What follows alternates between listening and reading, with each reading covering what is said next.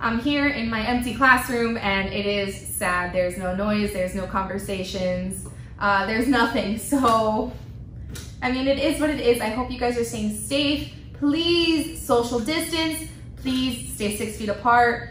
Do everything you need to do to take care of yourselves and to protect your family. Okay, so let's begin my class like we usually do with a prayer. In the name of the Father, and of the Son, and of the Holy Spirit. Amen. Hail Mary, full of grace, the Lord is with thee. Blessed art thou amongst women, and blessed is the fruit of thy womb, Jesus. Holy Mary, Mother of God, pray for us sinners, now and at the hour of our death. Amen. In the name of the Father, and of the Son, and of the Holy Spirit. Amen. Okay, so this past Sunday was Palm Sunday. Palm Sunday is celebrated by Catholics as the beginning of Holy Week.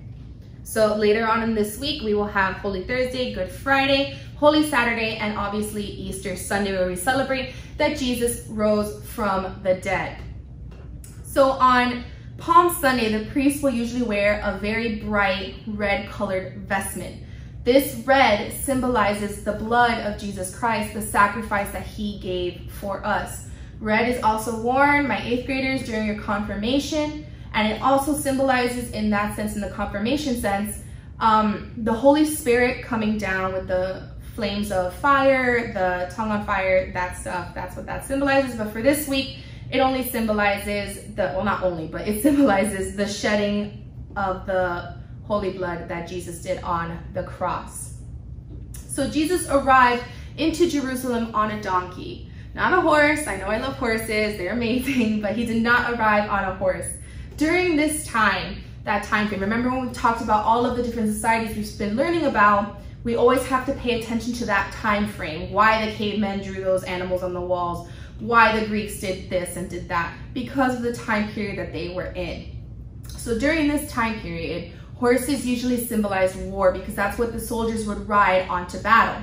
They would ride their horses and they would symbolize weapons. It signified battles. It signified winning a war, which is often very bloody and very gruesome. But the donkey symbolized humility. We all know what humility means. Humility being humble, being very reverent. So he was welcomed with palms into Jerusalem riding on a donkey. Now, for our assignment for this week, it's going to be the same thing that we usually do, or that we've been usually doing now, I guess, with this distance learning. You guys are going to take a picture of what you've done and you are going to submit it through Shobi, okay? What you are going to be creating this week, you are going to go outside with the permission of your parents or whoever is taking care of you. You are going to collect some of the nature that you find, whether it be rocks, grass, leaves, a branch, whatever the case may be, and you are going to create your own Palm Sunday cross. We aren't able to go and celebrate Palm Sunday in church, but we can obviously do that virtually through Immaculate's Instagram or whatever church you see on Instagram, Catholic Church celebrating Palm Sunday. You are able to do that, but to physically get the palms, we don't know if that's going to be a possibility. So I want you guys to create one. Okay, so we're going to be creating one if you weren't able to go and get one this past weekend.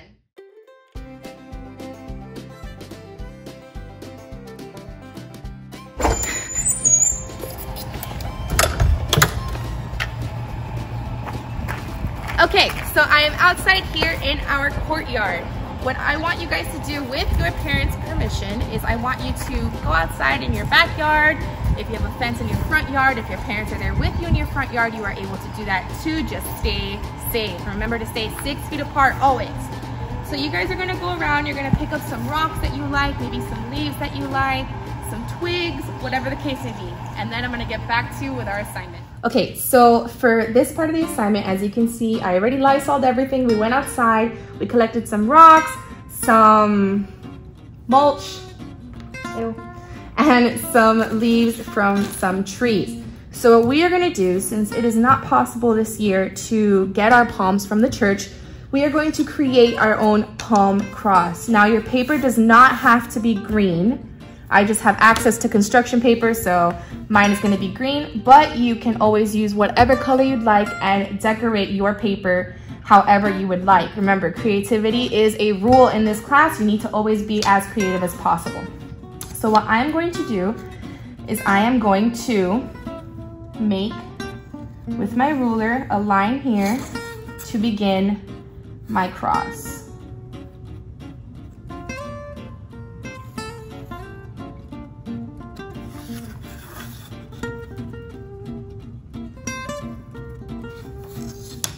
We're gonna try to keep it as straight as possible, as pretty as possible. I recommend using a pencil, so if you mess up like I just did, you can erase it and you can go back and fix it and make it a straight line. And see how this one's not a line? I could always go back, erase it a little bit, and make sure that it is aligned.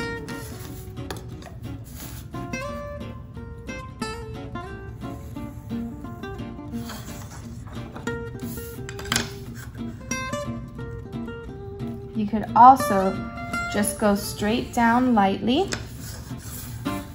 and then continue this line here and here,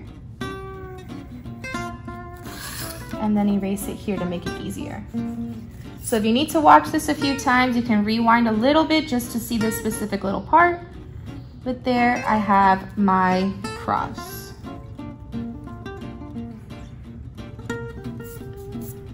What you guys can do if you'd like is cut it out, or you can make your cross a little bit thicker, you can make it a little thinner, whatever you would like to do. But this is pretty much the outline for the cross that we are using.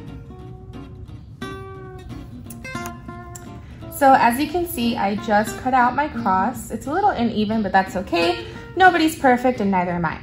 So as you can see, I have a bunch of different things here that I'm going to be gluing on to my cross for Palm Sunday. If you have liquid glue, that may work a little better, or a glue gun, that may also work even better than what we're doing here. But just to be safe, we're gonna use the Elmer's stick glue. We're gonna glue on our leaves.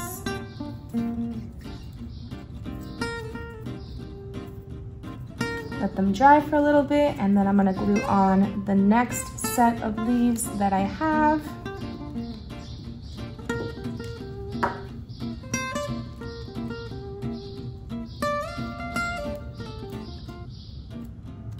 To make the base of my cross. Now, if you guys have little pebbles and stuff, you can always add that in around.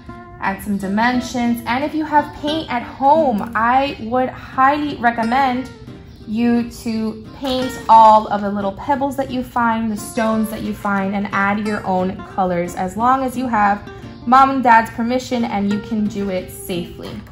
So we're just gonna keep on adding and adding.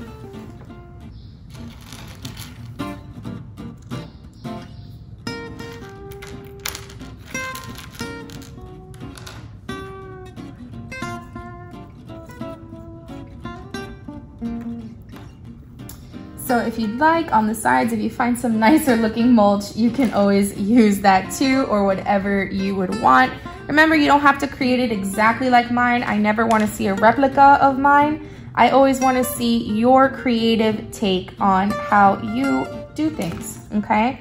Remember, we all are created unique, and we all have our own unique ideas. So make sure you use them.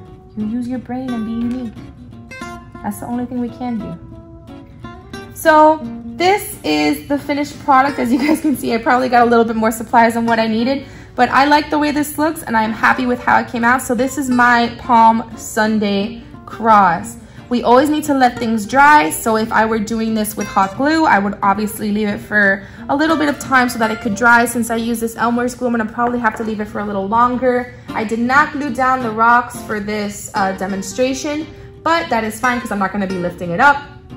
So always be careful with the rocks that you use or when you're finding them, just to stay safe and to be okay and keep that 6 foot distance with other people.